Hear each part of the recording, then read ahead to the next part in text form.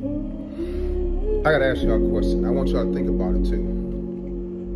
Don't rush to think about this, but I want you to really think about it. I've been hearing a lot of people, men and women. I talk to people all the time, every day. I still, man, yo, Leon, I still love her, bro. I still love her, man. Man, I love that woman. Or the lady, Leon, I still love him with all of my heart. I told him I still love him. First of all, that's a mistake. I need to stop telling him you still love him. It's a mistake. I'm talking about that. But you go, I still love him. But my question to you, and I know what narcissistic people think. I know how they feel when it comes to love. Don't want to hear it, don't like it, scared of it, push it away, right? But if you say, I still love him,